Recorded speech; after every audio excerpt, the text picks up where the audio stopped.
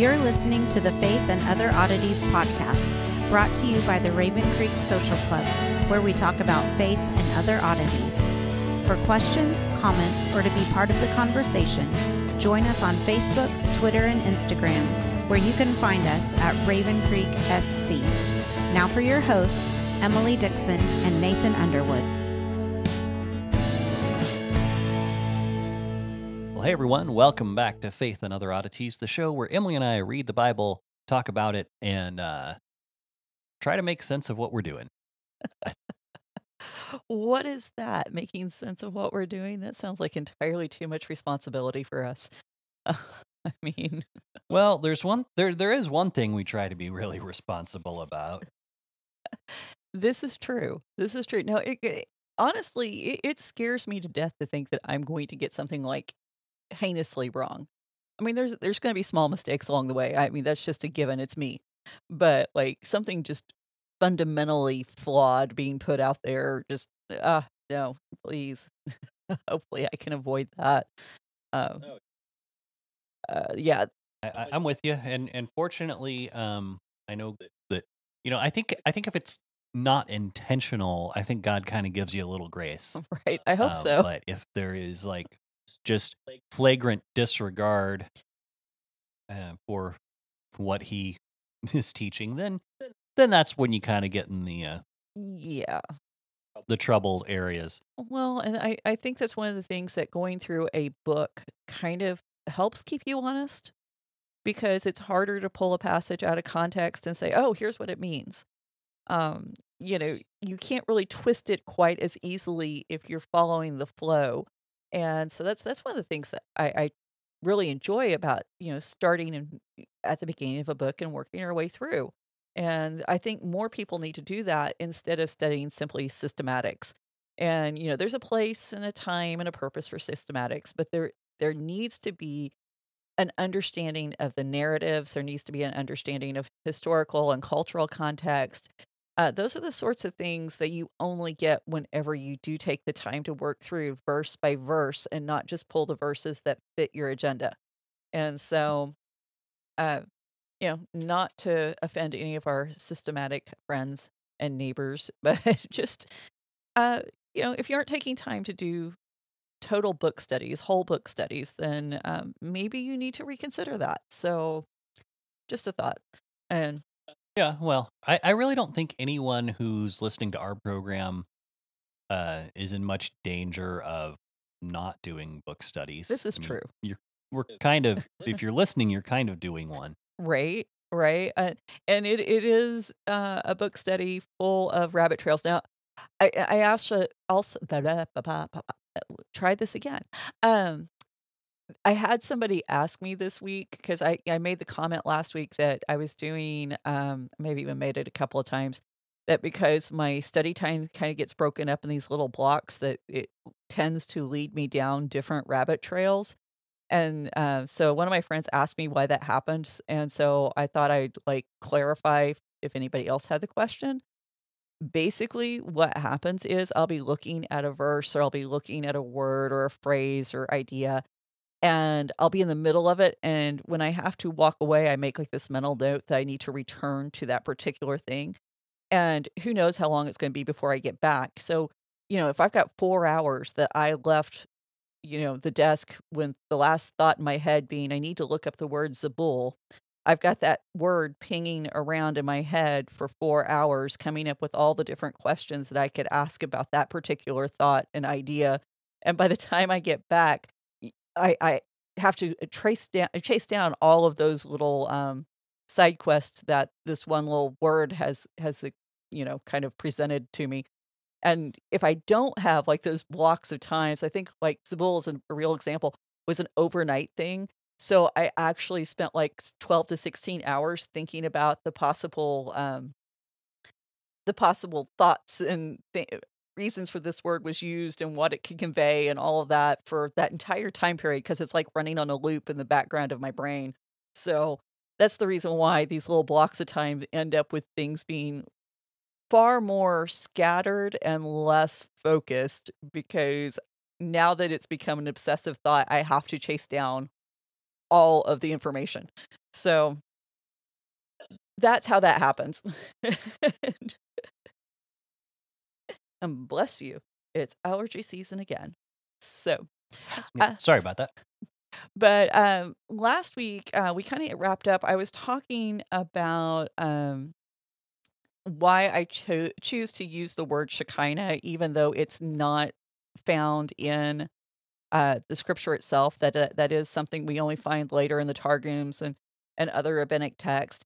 Um, so that that being said, it is a nice little shorthand. It does help us kind of have a way to refer to this idea without having to speak with all these qualifiers. They're kind of included in the text, and it was a word that was already in popular usage by the time the New Testament was written.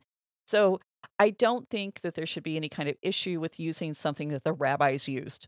I think that's kind of a arbitrary dividing line. It's because there's this really weird fear I've found with some Christians is, "Oh, we're getting too rabbinic."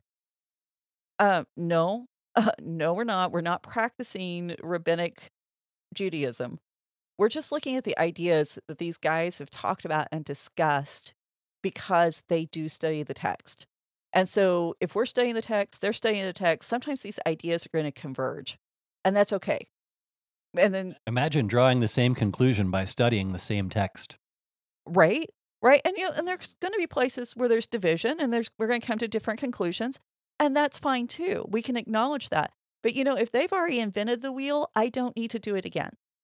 So, I do respect the amount of time and thought they put into the study of scripture. So, but that being said, Shekinah is not part of this verse in First Kings chapter 8, where the cloud descends and the priest can no longer serve. Um, so I want to look at what is in the verse. And the verse in there, the words that we have in this verse is for cloud is anon. It's used 87 times in the scripture, and it's used almost exclusively in relationship to God. The first time we encounter it, it's God speaking to Noah about the rainbow, and that's in Genesis. Oh, I didn't write the reference down, but it's in Genesis where God says to Noah that he's going to set a bow in the clouds. So very easy verse to find. The next time we find the word is in Exodus, and this is when God leads the nation by a pillar of the cloud. And all further uses within the Torah are going to reference this event. And as a matter of fact, when we get into the Psalms, almost all the uses in the Psalm of this particular word refer back to Exodus, or they are describing God coming on the clouds, riding the clouds. So there's that idea. Hosea, Joel, Nahum, Zephaniah all talk about the clouds in reference to God's coming judgment. There's only one kind of deviation, and it's kind of, I'm splitting hairs here, but let's be accurate, is in the book of Job, we find it used, but it's used in creation in praise of the creator. So it's not really that difference. It's still in reference to God and God's actions and manifestation of his power. And since overwhelmingly this cloud is this word for cloud, because there's other words for clouds, since this particular word is used in relationship with God and it was talking about either his protection or his provision or his wrath and his judgment, um, it becomes very focused on this manifestation of who God is. And matter of fact, this leads to some really interesting questions, such as, is the cloud God? Is the cloud a created aspect or representation of God? Is this a symbol of his presence, or is this actually God being present? If you've studied any early Christian theology, you're going to know these are questions that you should already be familiar with, that these are questions you've heard in a different context. And, these questions lead to more questions. Should the cloud and Shekinah be worshipped? Is it okay to worship the cloud? Or is that a form of idolatry because you aren't worshiping God himself? And so how do you grapple with that? If God's being manifest so powerfully in this one place, in this one certain location, what does this mean for his presence throughout the rest of the world? And if God elected to manifest in this place, is he gone in the rest of creation? Uh, these are all questions that the Jewish people had to wrestle with. Now, the cloud, some of the things we do know about it are that it has a physical impact. It has a physical effect on the people who come in contact with it. Moses, for instance, when he comes down from Sinai, from the cloud, there's a cloud covering Sinai. It changes his appearance so much that he has to wear a veil in order for the other people to be able to look at him. It overwhelms these guys who are trying to serve in the temple. The disciples are terrified on the Mount of Transfiguration whenever the bright cloud overshadowed them. That's Matthew 17:5. And it says Jesus is transfigured, and before them his face shone like the sun, his clothes became white as light. In Luke 9:34, describing the same event, they were afraid as they entered the cloud. And so the cloud seems to be some kind of an extension or emanation of God, while not fully um while not being a full manifestation or appearance of God himself. And this is important because a physical manifestation of God in Second Temple Judaism, that's problematic, because their idea of God is that he's so far removed, he's so holy, and we talked about some of this last week. You can't even talk about who God is. You can only talk about who God isn't, because your ideas of what it is to be good, what it is to be wise, what it is to be loving or kind, these are so far removed from the totality and the reality of what that is whenever it's God's love, God's wisdom, God's kindness, that your words don't even begin to line up with the truth of who God is. And so this sparked these huge debates within the rabbinic schools. Um, and so they were left to, how do you grapple with this puzzle? And so the puzzle really is, how can God be so near while still being transcendent? How can God be a part of this reality while still maintaining his holiness? And that's why the word Shekinah was adopted, because it allowed to have this kind of shorthand that addressed this thing where God can be near, he can be present, but he can still be transcendent and he can be holy.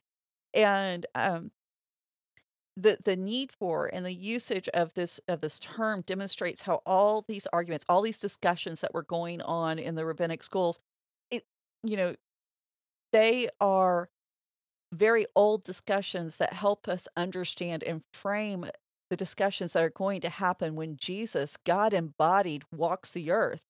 Because now all these questions that have been asked of the Shekinah and all of these definitions and ways to understand God's manifestation through this cloud, they're going to be reframed in the idea of, who is Jesus? Can Jesus be God that close, that near, that tangible, and still be transcendent God? And what I love about this is it really teaches us that these conversations were not new conversations. That the Judaism had already been prepared to have these kinds of discussions way before Jesus walked the earth. God didn't blindside them with a new concept or a new revelation. Yeah. Well, I mean, how many times did you hear in Sunday school that, God was so distant and the people of Israel didn't have any uh concept of God being personal, Right. didn't think of him in that way. And the Jesus came along and he said that God was our father, and this is so foreign to them that God could be I'm like, no, not really. Because if you look at the argument, the discussion, I can't remember where the passage is, but where Jesus references Psalm 82 to defend himself and saying It's that in he and the John. Father are one. It's like, okay, guys, if Jesus says the Father and I are one, but there's no concept of this, why are they offended? Right. Right. Because it's just proof that there is a concept of God as Father in Judaism, Mhm. because they understood what Jesus was saying. And it's frustrating to me that so much of the you know popular Christian theology is that Jesus just showed up and started inventing terms, Well, and it's frustrating. there's also this idea that the Second Temple Jewish um, people in general were just stupid. I mean, that's really what it boils down to, is that they were ignorant of what the Bible had taught, that they had no ability to understand, and, that kind of mindset actually is something that followed through until the Middle Ages, in Europe, and this is, the Jews didn't deserve to be able to study the Bible because they couldn't properly interpret it. It's this idea of, just denigrating an entire race because, they didn't get it right. And yeah, they missed Jesus. We can't deny that. But at the same time, these guys weren't stupid, Well, I mean, you a know? lot of them missed Jesus, and also that was intentional Mhm. to a degree. Right? And I mean, because we talk about, there was kind of this temporary blindness on a lot of people to not recognize him until after the resurrection, so that Jesus could accomplish his purpose. Well, I mean, so you can't really just go, "Oh, they were stupid." I mean, that's just it, and they're over. that's a terrible argument. Well, and I was listening to a thing the other day, and I wish I had. I know it's somewhere in Jesus the Jewish Theologian, but where I was listening to something the other day where they were talking about just the church in general and how the church needs to be revamped because it's become evil, and the uh, you know, and I don't remember, there's some, I can't remember which podcast it was, but what they were saying, I listen on an average day, I listen to about 6 different Right, podcasts. right. So that's why I always get them mixed up. It's not that I have a terrible memory; there's that too, but it's the fact that I listen to a whole lot of different stuff. But anyway, but they were saying when Jesus came, he he turned over the system, that he condemned the Pharisaical system, and it's like he didn't really condemn the system as a whole. He condemned the hypocritical Pharisees, and even said, "Do as they say, Mhm, not as they mhm. do." So you can't make that blanket statement Right. that Jesus was just tore down the whole system of Judaism. I mean, that's an ignorant statement. It shows me that you haven't studied Second Temple Judaism at all. Or that Jesus somehow hated the Old Testament law, and yeah, that's not what was going on here. And the other thing too, we forget, all of Jesus' original followers were Jews. It wasn't like, he attracted crowds of Gentiles around him. It was the Jewish people. I mean, I it we can't condemn Judaism or condemn all Jews just because it feels, feels good. We can say we're superior. We look, we Christians, we got it, we understood it. Well, the reason why we get and understand what we get and understand is because of how we've been raised and what we've been taught. So we need to be very careful about feeling any kind of smugness. And Yeah, Paul mentions that. it's crazy how Paul talks about so many things that we're still dealing with within the church today.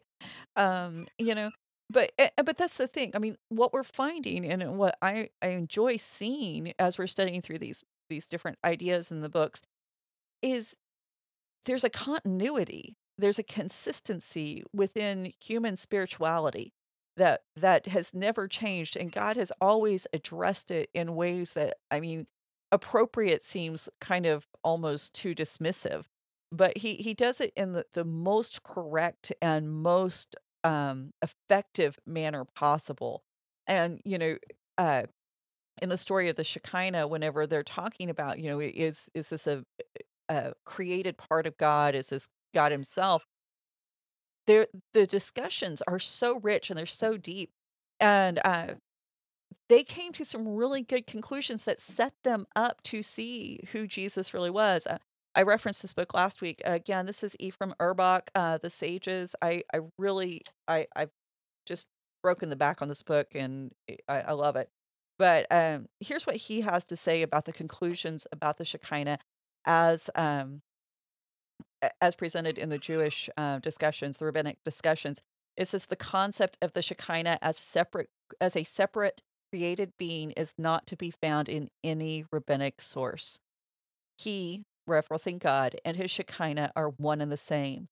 The concept of the Shekinah does not aim to solve the questions of God's quiddity, his essence or nature, but to give expression to his presence in the world and his nearness to man without at the same time destroying the sense of distance. And, this is a question that we as Christians have grappled with since the beginning of Christianity.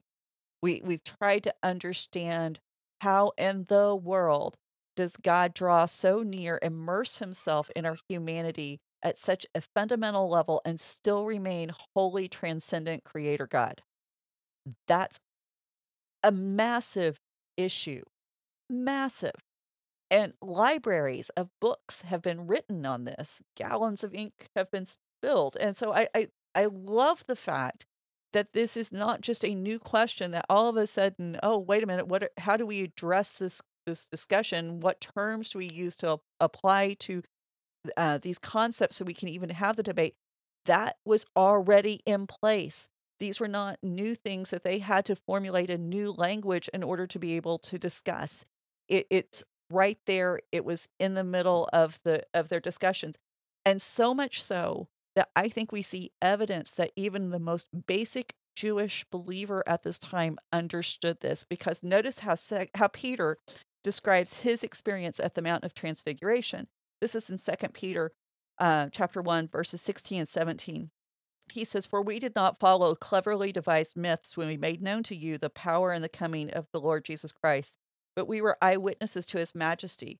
For when he received honor and glory from God the Father, and the voice was borne to him by the majestic glory, 'This is my beloved Son, with whom I am well pleased.'"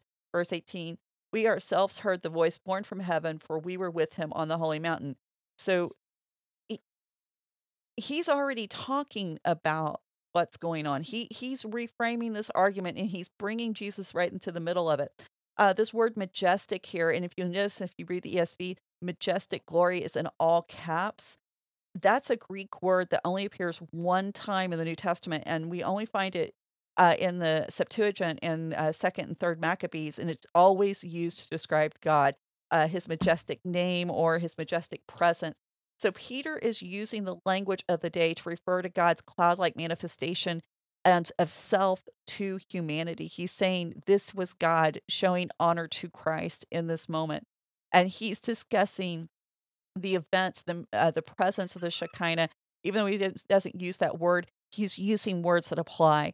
And so he's saying, hey, this is still part of this greater discussion. And so we also see this equation working both ways. So God's cloud or Shekinah, either one, the appearance in the temple, it happens at Jesus' baptism. We know that happens at transfiguration. They all convey one thing, God's approval. And by the way, that verse there, I know I said it happened at the Mount of Transfiguration, and some people are going to be like, no, that's what God said at Jesus' baptism. It's said in both settings, the transfiguration and the baptism. This is my son in whom I am well pleased.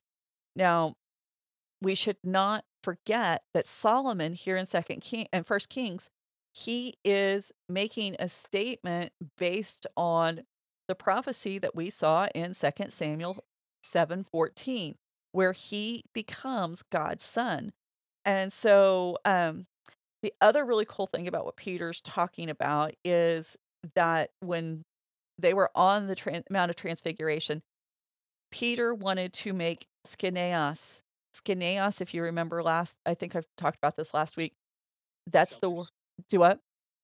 The shelters or The huts or tabernacle. buildings. Yeah, it's the same word that the Septuagint uses for the tabernacle.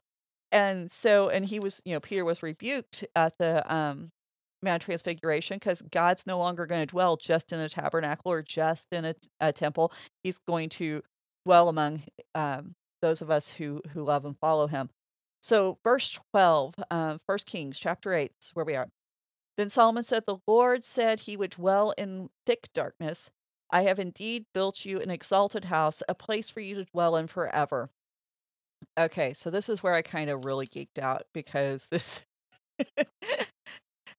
this is such a weird thing, a verse for me. When I was reading it, what is Solomon saying here? The Lord has said he would dwell. Another translation said he intended to dwell or he meant to dwell. And then Solomon says, "But then I've built you this exalted house, and it's here's something better than what you intended, than what God intended for himself." I th- it's just a really weird verse because I mean, did Solomon's pride get the best of him? What's he saying here? And so I spent a lot of time picking this apart. So first of all, I went back to our good friend Robert Alter, which, as y'all know, I'm a fan of his Hebrew translation of the Bible. Um, and I read his commentary, and he points out that this is a triadic line of poetry. And he notes that the last line is found in the Song of the Sea. And so that a place for you to dwell forever. So that's Exodus 17. However, you're probably not going to see that if you're reading the ESV. This is, I don't know why they do this. They change stuff and you can't see the connections. But I want to read you how Alter has it translated. We're going to start with 1 Kings 8, 12. And it says, Then Solomon said, The Lord meant to abide in thick fog. I indeed built you a lofty house, a firm place for your dwelling forever. So Exodus 15:17. You will bring them, you'll plant them, and you will mount them on the mount of your estate, a firm place for your dwelling. You wrought, Lord. Okay, can't read this morning. But a firm place for your dwelling. Both of the times we have that repeated in each one, a firm place for your dwelling. And so Alter makes this comment on the verse in Exodus. He says the Hebrew noun makon, which is place, and the related verse konen, which is established or wrought, are regularly associated in biblical idiom with the solid establishment of a throne or dynasty. Since a mountain is also referred to here as it is sanctum or a mikdash, is mentioned at the end of the verse, it is highly likely that what the poet has in mind is the temple on Mount Zion, which is imagined as God's earthly throne or dwelling place. So, very appropriate that Solomon would decide, hey, I need to quote this here. He's reminding the readers and the audience that this was always God's intended purpose from the time God brought Israel out of Egypt. I mean, it was like right there. This is when this Red Sea crashes down on Pharaoh. This is the song of celebration that's being sung at that moment. And so this is not like God got to Canaan and went, I think it'd be nice to have a place to live. This was always his purpose. And so when a little place with a view looking over the city. But if you look at the Song of the Sea as the lens through which to view both Solomon being established as king and the building of the temple, which the two are kind of hand in hand because building a temple is the work of kings and only a king gets to build a temple. So it kind of helps focus us in because if you go back and you read through the Song of the Sea, which I mean, it's a really great song and it's got so much in it. At some point we probably should just like dive into it, but not today. I just wanted to look at some main points. It's recounting God's victory. This is Moses. Moses is recounting God's victory over Pharaoh at the Red Sea. I mean, he's like, just jubilant. But then it also anticipates the fear that this event is going to strike into, quote, the inhabitants of Philistia, the chiefs of Edom, the leaders of Moab, all the inhabitants of Canaan. The language is blatantly violent. Pharaoh is thrown or cast into the sea. His enemies are shattered. God consumes them like stubble. God is described as a man of war, glorious in his power. And then Moses, in the middle of this, he asked this very troublesome question where he says, who is like you, O Lord, among the gods? Who is like you, you majestic in holiness, awesome in glorious deeds, doing wonders? You stretched out your right hand and the earth swallowed them. So basically what the Song of the Sea is saying is this conflict, this battle that's raging, isn't between God and humanity. This battle is between God and the gods who seduced humanity, those other Elohim. And putting that into context with Solomon building this temple and Solomon being established on the throne, basically, this is saying that this is the declaration God has won. God has triumphed over these other gods who attempted to take the promised land from God's people. Israel is his portion. Jacob is his inheritance. He's reclaiming what was his. And here's the symbol of it. He's got his king on the throne, not some other king that represents some other god, and he has his temple built on Mount Zion, the holy place that's gone, way back in history, has been in service to Yahweh himself. We go back to Melchizedek. Um, so this isn't a celebration of a building being completed. This isn't, oh, yay, we got the new wing built on the church. This is a celebration of God's triumph over his enemies. And that's really cool because I think we miss that if we aren't looking at the process that brought us here and how we got there. So when God, shows. Yeah, I mean, well, and there's kind of that echo of if you're looking at the creation as a temple account, Mhm. then on the seventh day God rested, and we think of rest, and they cover this on TJ and Chris cover this on Answers to Giant Questions. That one I remember. But they talk about how resting isn't so much just like, oh, I'm going to take a day off. Resting is saying that your rule is God's rule was complete there. It's whole. Yeah, it was the fullness. And so if you take this idea of the temple, it kind of echoes creation, as you're saying, like it's the place is saying it represents conquering the enemies, that he's completely Mhm. in control of the land. When do you Um, go home? When do you sit on your throne? I mean, the kings in those days, they would go out into battle with their warriors. You didn't get to go sit in your castle on on your throne until your enemies were defeated. And this is the reason why David had so much problems when he stayed at home when he should have been on the battlefield. He was not where he belonged. And so this moment with the temple being dedicated, this is God ascending to or descending to his earthly throne. And so the Solomon's declaration here is a reminder of how this was what was supposed to happen. And I think we sometimes forget that this is y- all of history is playing out according to God's decrees and commands. And I'm not talking about that in a deterministic way. God's just saying, I'm going to win. You can choose to be on my side or not. Then, so the word Solomon uses in his opening address, that God is going to dwell in this dark cloud or thick cloud. This is different than the word used in verse 11, where the cloud drives the priest out. In verse 11, the word's anon, and in verse 12, the word is arafel. We first encounter the word arafel when God gives Moses the Ten Commandments and going up to Sinai. It's Exodus 20:21. And it says, the people stood far off while Moses drew near. The thick darkness is what the ESV has. It's the word arafel there for thick darkness, where God was. Altar again, he's consistent. We love him for this. Moses drew into the thick cloud, not the darkness. Now, the reason why ESV makes this shift, and I think I do need to acknowledge there is a reason for this, is because we have this story recounted twice, once in Deuteronomy 4 and then again in Deuteronomy 5, because evidently it's important we get this. Anytime the Bible repeats a story, you're supposed to understand that it's important.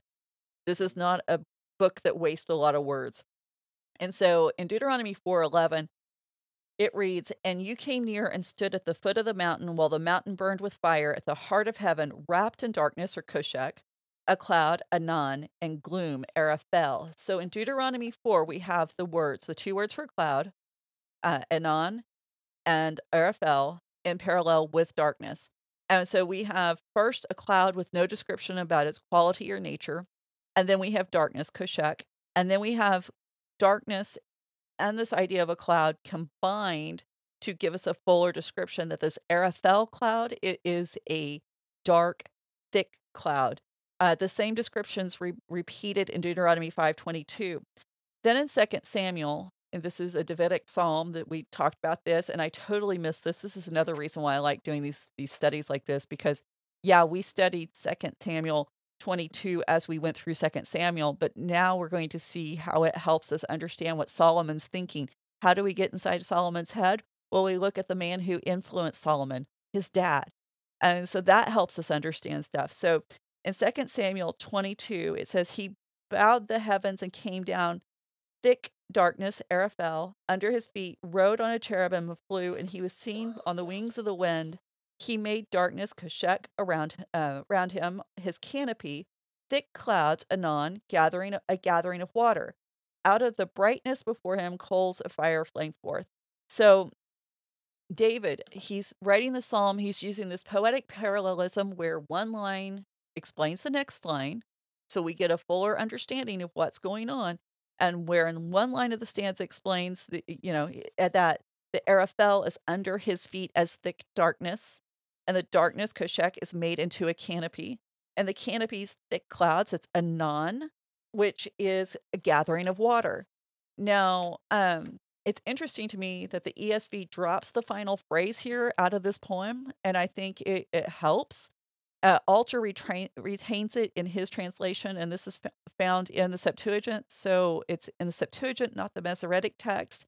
It says thick clouds, a completely different word from anon or araphel. This is a third word, thick clouds of the heavens or of the skies. So basically, what it seems is that Araphel they're definitely clouds. So the Araphel, the thick clouds, are clouds, but not all clouds are Araphel. Not all clouds are thick clouds. Kind of like the distinction we make between all spiritual beings are Elohim, but not there's only not Elohim or Yahweh. So two really interesting points there. One, that this is Solomon's dad saying this, so he has this understanding between the difference between the quality and nature of clouds. But then he says that God's making a canopy. And when David says that he's making a canopy that's of thick, dark clouds, he's using the word Sukkot. Now, if you know your Hebrew festivals, you understand that Sukkot is it's a booth or a tent. This is the same word that the Septuagint uses for the tabernacle. And so it's not the Hebrew word for tabernacle. The Hebrew word is mishkan. And but Sukkot specifically conveys this idea of temporary. It's not supposed to be a lasting place to live. Even today, when they celebrate Sukkot, the structures they inhabit intentionally have to have that temporary transient quality to them. They are not supposed to feel too stable or too established, because that defeats the purpose. So then, of course, we have within the story of the temple itself the echoes of Exodus 40. And I'm going to read what it has to say here, because you're going to see it immediately. It says, "Then the cloud covered the tent of meeting, the tabernacle, and the glory of God filled the tabernacle. And Moses was not able to enter the tent of meeting because of the cloud that settled onto it. And the glory of the Lord filled the tabernacle. Throughout all their journeys, whenever the cloud was taken up over the tabernacle, the people of Israel would set out. But if the cloud was not taken up, then they did not set out till the day that it was taken up. For the cloud of the Lord was on the tabernacle by day and fire by night in the sight of all the house of Israel throughout all the journeys." So God is no longer going to reside in this tent, but he's now going to live in this exalted house. But at the same time, we're seeing the parallel demonstrations of approval. He approved the creation of the tabernacle, and now he's going to approve the completion of the temple. But something else is being expressed, and it's this: God still reigns over his people. Because just like they didn't move the tabernacle until the cloud was taken up, even though there's not going to be a movement with the temple, God's still going to be the one who determines what happens in this building. Because Solomon might summon the priest to serve, but God's going to bring a halt to all of that as he manifests himself. He is the one who can compel them to leave or to lie down and to give up trying to serve, because that's how big he is. God can still override Solomon's intent. So another linguistic point. I know y'all guys are just loving all of this. Another linguistic point is he says he builds God's an exalted house. The word exalted here is Zabul. This is the one that bounced around way too long in my head. The noun only appears 5 times throughout the Hebrew scriptures. 2 of those times are here in 1 Kings, and then again whenever we have the verse repeated in 2 Chronicles. The other 3 times are Psalms 49:14, Isaiah 63:15, and Habakkuk 3:11. There's a couple more times where we find it in its verbal form, but it still has the same kind of idea. But the BDB translates it as abode or habitation. It's this idea, a location where one resides, basically. And we see that in Habakkuk 3:11. It says the sun and the moon still stood in their place. Zebullah is where it is. So place Zebullah. It's not a pronoun or a descriptor, kind of like it kind of functions like an adjective in First Kings. That's not how it's functioning here in Habakkuk. It's actually functioning as a noun or the object of a preposition. In Isaiah 63:15, it says, "Look down from the heaven and see your holy, beautiful habitation." Heaven is God's holy habitation. Um, and the way it's written there, it's mitzvah, and that's important because it's found in the exact same form in Psalms 49:14, and it reads, "Like sheep they are appointed for Sheol, death shall be their shepherd, and the upright shall rule over them in the morning. Their form shall be consumed in Sheol with no place to dwell." I don't think the ESV does us any favors here. I think they actually they discount, they miss the mem, which is our prepositional um prefix there that means from. And so in Isaiah, it tells us, it's translated, it look down from your holy, beautiful translation, habitation. Um, Here, we lose the from. They translate it as no place, and it's a bad translation. I mean, okay, let's just be blunt. Um, I think what the writer here in Psalms is trying to do is to contrast that these foolish sheep who wind up in Sheol, they aren't where they were from, or they aren't where they're supposed to be. They're contrasting this idea. So Zabul isn't like an exalted habitation. It is the habitation. It is the place where God dwells. It's not this idea of, oh, let me describe it, make it prettier. It is actually describing the quality of the dwelling. And so that's where I was really having an issue with what Solomon was saying. Because why would he say he's building something that is better than what God created for himself? That it just rubbed me the wrong way. And so I think we all know that the temple is supposed to be representative of God's throne room in heaven here on earth. I think we've brought that up enough times. Should be familiar. It's an accepted premise. It's not even in debate, as far as I know. And so when I read this statement by Solomon, or as I read it the first time, it just like, Solomon, buddy, you weren't going to build a house for God that's better than what he's got in heaven. And if he wants to manifest as a cloud on earth, yeah, fine, that's great. Um, it just seemed like he was taking a little too much credit for himself. But DeVries, who wrote the word commentary, he actually proposes another solution. And I decided to go ahead and go into all of this because it's a really great time to talk about textual variants. We can talk about how there's different manuscripts that have different things and why that's important. Um, because DeVries says the solution to this issue is actually found in a manuscript of the Septuagint. It's called the Lucianic Recension, and this particular manuscript was not one that's been widely used because it does have some editing.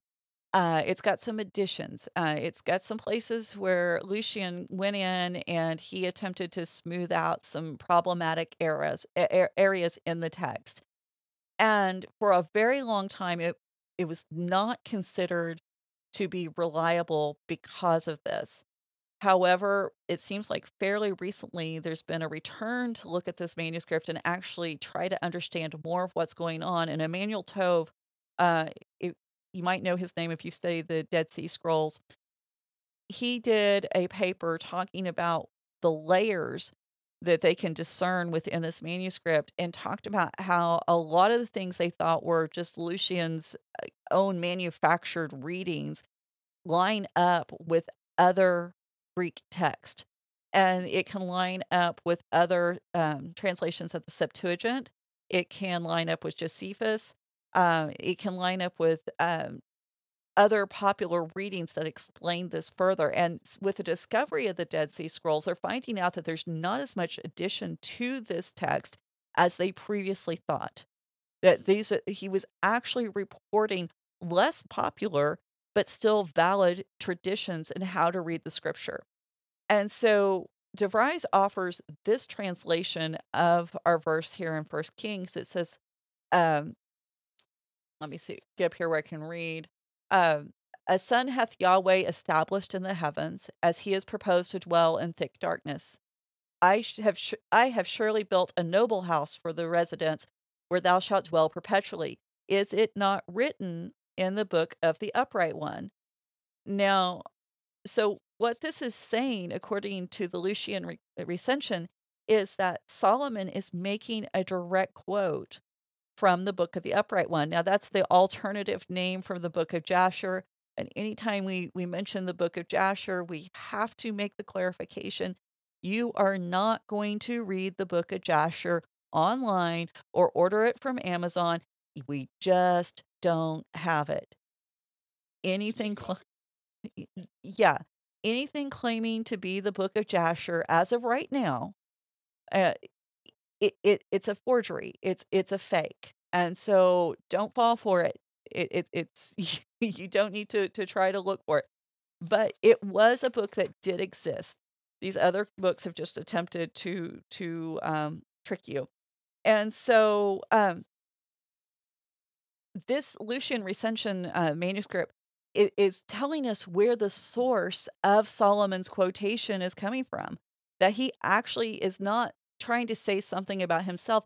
He's actually singing a psalm, this is what's in the book of Jasher, is a collection of psalms and some other stuff that's going on in there. But it contained these songs that didn't make it into our version of the Bible, because there's a lot more psalms written than what we have in our Bible. I mean, this is kind of like people will tell you, the hymn book has all the really good Christian music. Well, those are just the hymns that survived. There were some there were some cuts along the way, because there's no point in time where everybody who wrote a song wrote a good song that deserved to survive. You know, every time, yeah. It's just that's not how it works. And so there's this kind of winnowing process that happens with music. And so we don't have all of the psalms in our psalm book, and it seems like the book of Jasher has more. And evidently, this was one of the psalms in that book that Solomon would have known. The book of Jasher, we talked about before, is referred to in the Bible, so we do know it exists. And so it seems like the book of Jasher is, the psalm is either referring back to the tabernacle, because that's the only house that had been built for God up to this point, or it was looking ahead to the building of the temple and functioned as a prophetic psalm. And that's where I wish we did have a copy, so that we could look at it and go, okay, is this speaking about something that happened before, or is it looking ahead? We don't know. So why did I get, all kinds of crazy, like, crazy rabbit trails and geekiness here? When we understand the references that are being put into these statements, and this is a statement that's being made at a very significant moment, it doesn't get much more important than this moment when we're talking about the history of Israel and the history of our faith, really. I mean, we can look at things like the flood. We can look at things like crossing the Red Sea. We can talk about the establishment of the temple and God's willingness to be present with his people. These are important moments in our faith. And so these statements often have these broad, sweeping ideas caught up within them, where they do reference these points of history to show God's greatness. And some of the things that Solomon's trying to say here is he's referencing the Song of the Sea. So yes, this is God's promise, and only God has the ability to fulfill a promise that he made hundreds of years ago to his people in order to fulfill not just the promise there at the crossing of the sea where God said, "Yes, I will establish a house," but that promise goes back to Abraham, which goes back to Eve.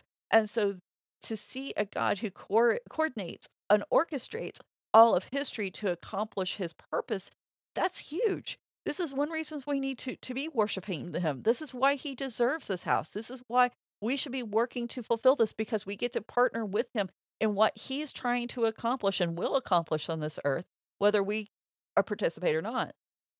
Also, that building this temple, it's a declaration of God's victory over the other gods.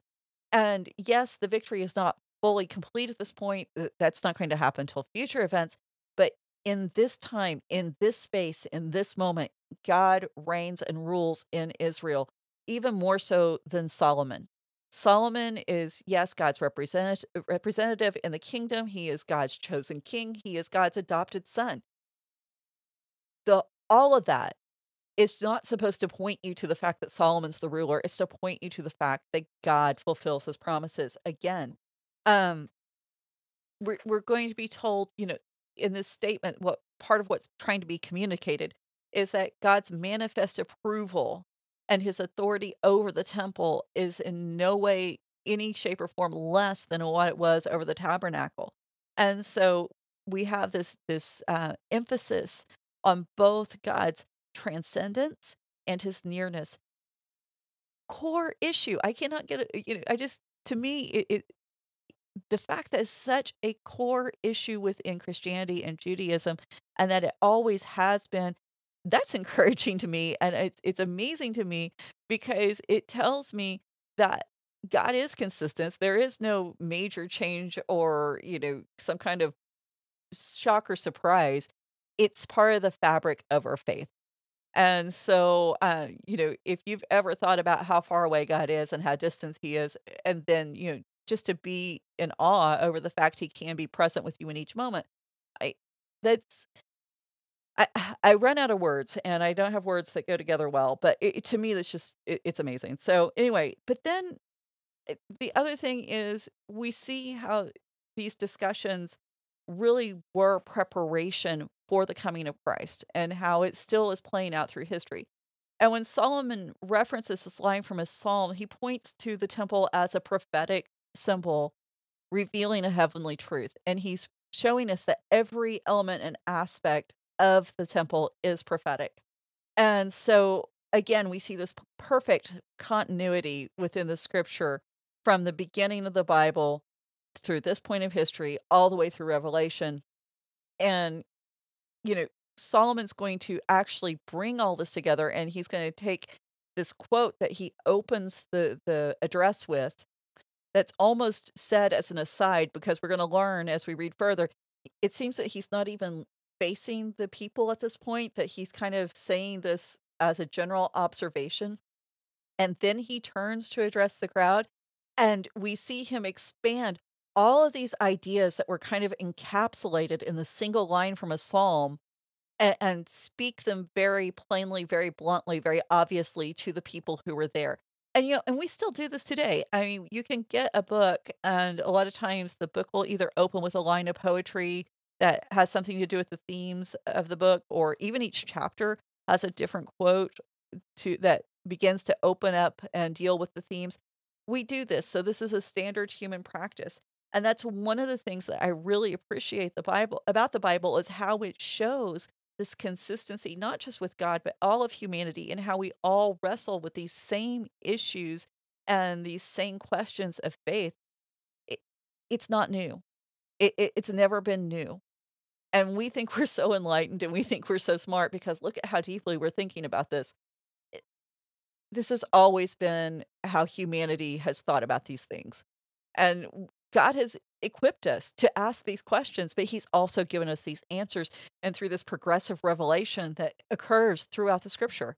And so to me, that's exciting because that's just one more reason to accept the Bible as worthy and trustworthy, and full of integrity for our faith to be founded on. I mean, we don't have to worry about whether or not we're being played, or, this is some kind of, you and I were talking about conspiracy theories this morning. You know, there's just no way when you look at how it was woven together, trying to have a conspiracy and all of this, just it wouldn't work. You can't get this many writers over this length of time. So, but were you gonna say something, Nathan? Nope. I was just making a note here that I was crunching ice near the microphone, Oh, and I need to edit that out later. well, this is why you That's all I get. got. Sorry. Okay, so That's my exciting contribution to the show. well, and I think because we'll do one more verse right quick, because I'm looking at time here. This kind of illustrates the point that verse 14 says, "Then the king turned around and blessed all the assembly of Israel." We should note that the blessing is not recorded, and that's kind of interesting. We don't know what he said in the actual blessing. Instead, he moves on to some kind of discussion and explanation about what's going on with the temple. Uh, Anyway, the last line in that verse is, "While the assembly of Israel, well, all the assembly of Israel stood." Um, this, along with the first line of verse 22, suggests that Solomon may have been sitting either somewhere in the temple complex, inside the doors, or in the inner sanctuary. If he's sitting before the altar, which is really interesting, this is actually a declaration of who he is. It's saying that he is David's son, because only the Davidic kings get to sit before the Ark of the Covenant. That was established in 2 Samuel 7. And I think what we need to remember is Solomon's identity has been a point of question. It's been a while since we read about David and Bathsheba. It's been a while since we read about the fact that Bathsheba was Uriah's wife, and that this really put who Solomon's father, who he was, into question in the minds of the people. And so, was he Uriah the Hittite's son? Was he really David's son? Was he the legitimate heir to the throne? Was he the right son of David to be on the throne? After all, everybody else got killed off. And so Solomon, as we move forward, and we aren't going to have time to get into his address, he's going to frame this manifestation of God's approval as not just being approval over the temple itself, but also approval of him as king and him as the legitimate son and heir of David. And so as we move through this, you're going to find there's going to be a lot of references to things like David, my father. He's going to make that point. He's going to drive it home with the people. You can't witness this massive event where God reveals himself so powerfully in the temple I built and doubt that I am my father's son, is basically what it's going to come down to. So there's a lot going on here, because the political and religious stability of Israel is really going to hinge on who Solomon is. And as long as Solomon remains unified in his purpose to serve God and to reveal God to the nation will remain unified. It's when Solomon begins to fracture and his beliefs begin to be divided and his heart is divided, then we wind up with a divided kingdom. And we're going to see how this is going to play out, obviously, as we go forward. But I think we're going to leave it there, and we'll look at his blessing as a whole next week. And I know we're a little short, but I think we'll be okay. People will forgive us. Oh yeah, yeah. We ran long last week and the week before, I think, so we should be good. We'll just like daylight savings time. You take it off one end and add it to the other. Yeah, that works for me. Well, and for me, this was fun because I got to be really geeky. I don't know how much everybody else is going to enjoy how geeky I got to be with it, but I do love the minutia, and I do love the fact that the textual variants can answer some questions. And I'm glad that we're going back and reevaluating some of those, and we're looking at them, and that the Dead Sea Scrolls, that those have really opened the door to be able to provide some new insight on things that we thought we knew so well. So yeah, and I do think that there is I think there's some divine timing on a lot of it, because I do think there are some things that we're finding out, especially in the West, that we were taught that are just completely far afield Right. of what the Bible is actually teaching. And also, I do think there is, as we mentioned, is we'll get later into it into Kings.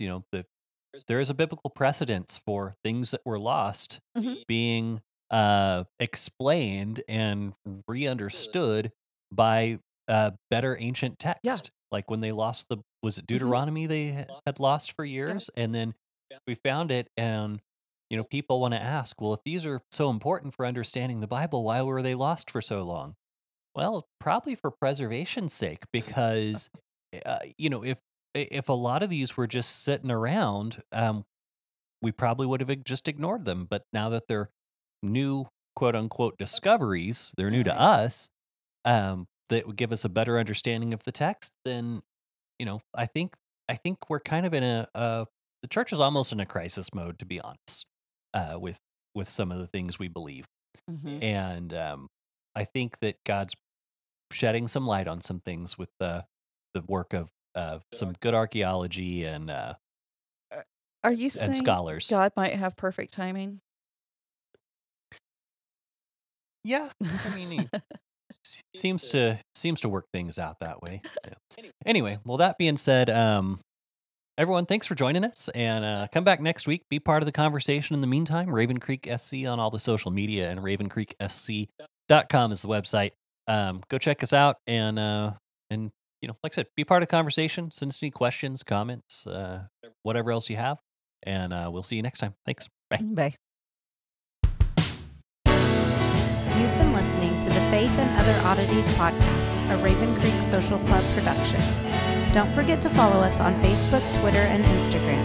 If you like what you've heard, please write us a review on iTunes or consider supporting us on patreon.com/RavenCreekSC. As always, thank you for listening, and don't forget to join us next week.